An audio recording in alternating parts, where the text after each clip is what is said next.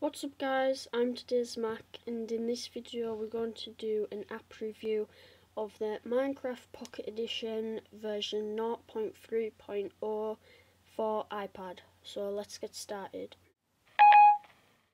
Today's Mac.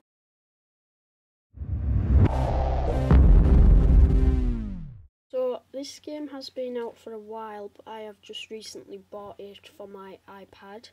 It is $4.99 for iPad if you're wondering, or you can get the free version, but there isn't as many good features on that.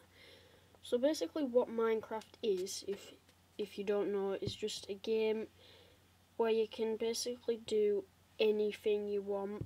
Once you create a world and gather materials, you can just let your mind or imagination run wild with building stuff, because there's literally no limit to what you can build. Down here I have a mine, and that goes really far down, and this is my house out here.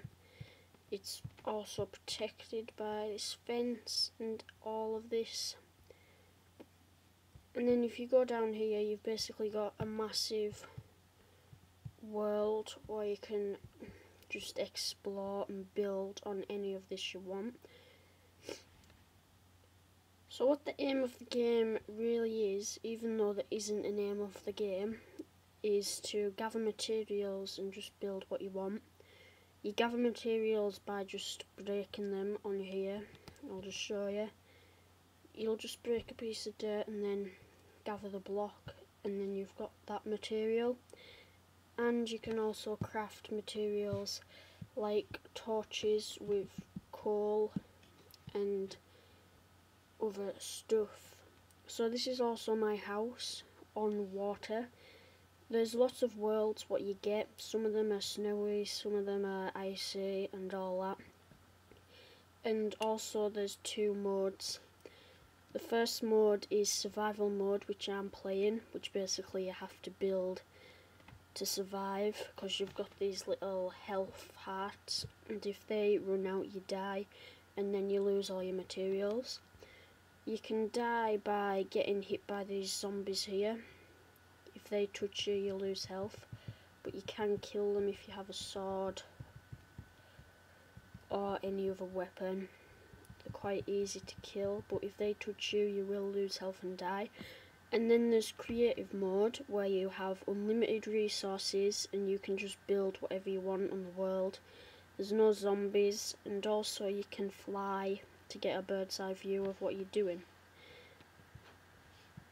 So this is my world on Minecraft. I'm just going to show you what happens when you start a new world. So you start a new world, you create a new, I'll just call it review world.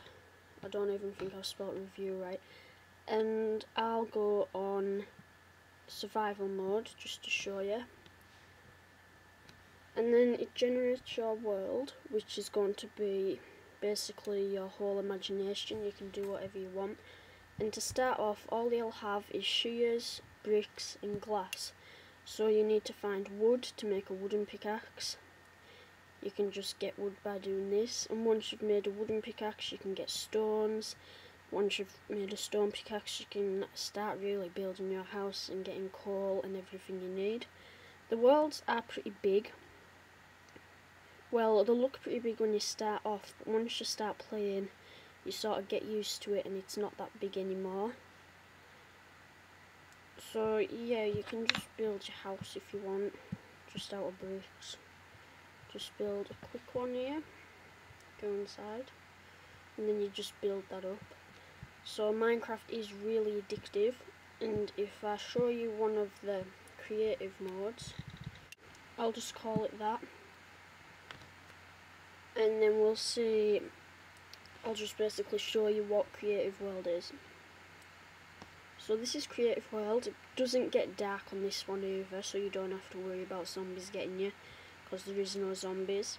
And you've also got unlimited resources. You've got unlimited spade, pickaxe, axe, sword, etc., wooden planks, ladders, torches, wool, bookshelves, crafting tables, which you can't actually use on the creative mode because you've already got everything, so there's no point in using them. The world isn't any different except for there's no zombies and it doesn't get dark. And you can just build whatever you want with what you've got. There's some sugar. You can also start your own sugar farm if you get rid of this, you'll get sugar and then that will grow again. So you can make farms and stuff. The only downside to Minecraft Pocket Edition, this isn't the other Minecrafts for PC and Xbox, that you don't get all the stuff when you first get it, because it hasn't been fully updated. It was fully updated for Xbox when that first came out, and that got all of the features what PC had.